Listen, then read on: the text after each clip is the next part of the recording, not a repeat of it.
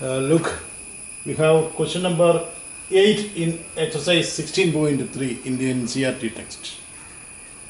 3 coins are tossed once. Find the probability of getting 12 sub questions. You have to answer to all these questions. The random experiment is tossing of 3 identical fair coins once. 3 coins are tossed once. To answer these questions, you have to write the sample space first. The first question is, what is the probability of getting 3 heads? Second one, getting 2 heads, etc. You have to answer 12 questions. So let us write the sample space. 3 identical fair coins are tossed. So there is chance of getting all the 3 heads. Then it can be like this, or like this, or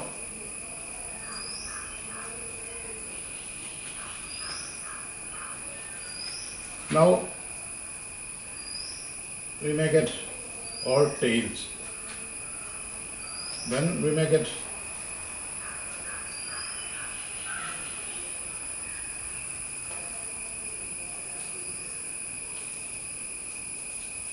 so this will be the sample space. All the 3 heads, all the 3 tails, 1 tail and 2 heads. It can be this way, or this way. Here 1 head and 2 tails. It can be this way, or this way, or this way. Now we have 1, 2, 3, 4, 5, 6, 7, 8 outcomes in the sample space. Now, first part is probability of getting 3 heads. Only 1 chance. Therefore, answer is easy. 1 by 8. How? Probability of an event is number of favorable outcomes divided by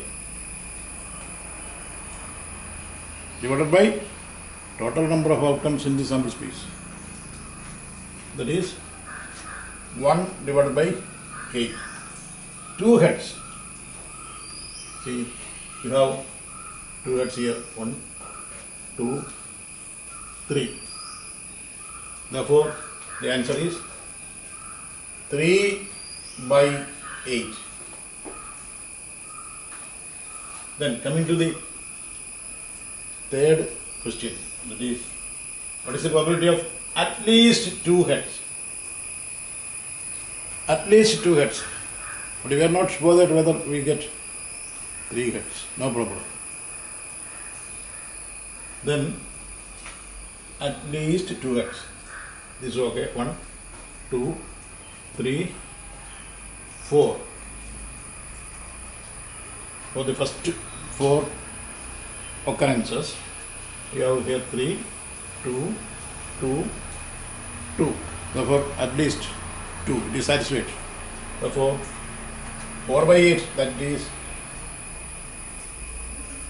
1 by 2. Now, at most 2 heads. At the maximum, there can be 2 heads.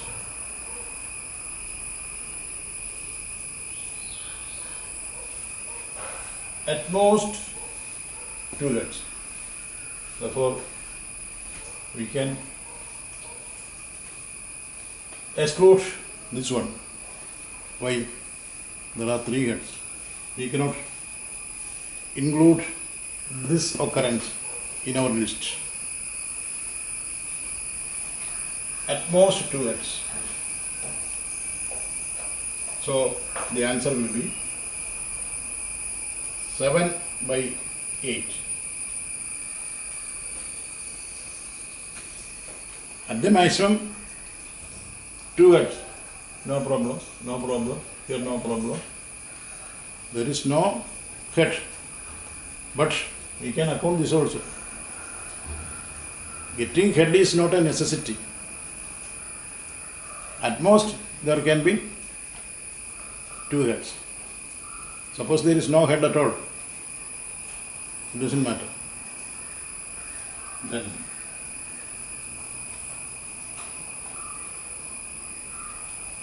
number 5, no head. No head. There is only one element. T, tail, tail, tail. Therefore the answer is 1 by 8.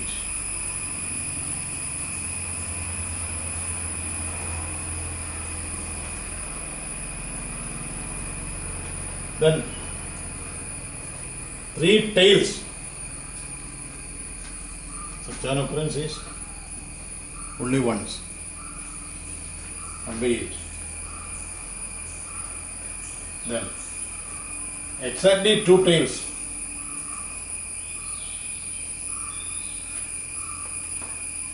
Here we have 2 tails, 2 tails, 2 tails. Exactly 2 tails. 1, 2, 3. That is 3 by 8. Then no tail. That means all heads. Only one element.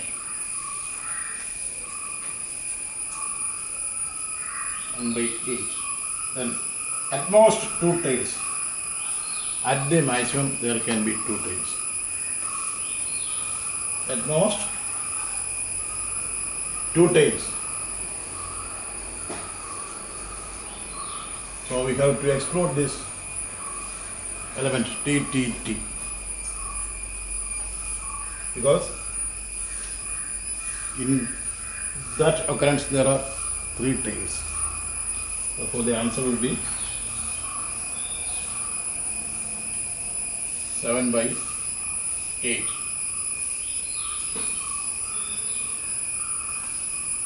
Now coming to 10. The requirement is probability of at least 1 head. There should be 1 head at least.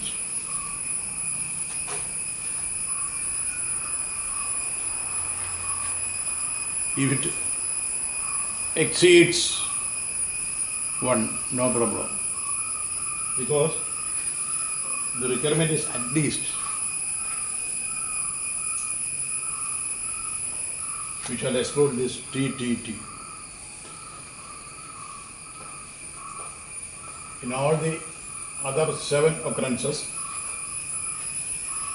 we get at least 1 head. Then exactly 1 head. Number 11. Exactly 1 head.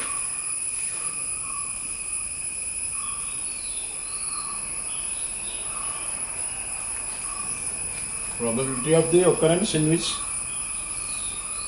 there is exactly 1 head. 1, 2, 3. That is 3 by 8. Then last one, at least 1 head tail.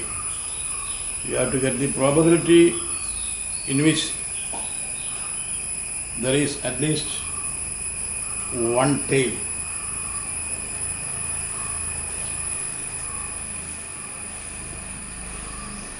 We shall explore this first occurrence.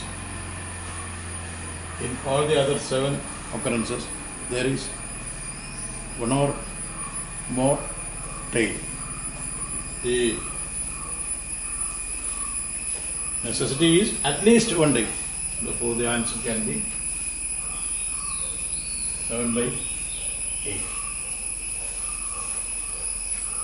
So, answer to the first is 1 by 8, second 3 by 8, third 1 by 2, fourth 7 by 8, fifth 1 by 8, sixth 1 by 8, seventh 3 by 8, eighth 1 by 8, and ninth at most 2 tails, that is 7 by 8, and probability of at least one head, that is 7 by 8, probability of exactly one head, that is 3 by 8, and probability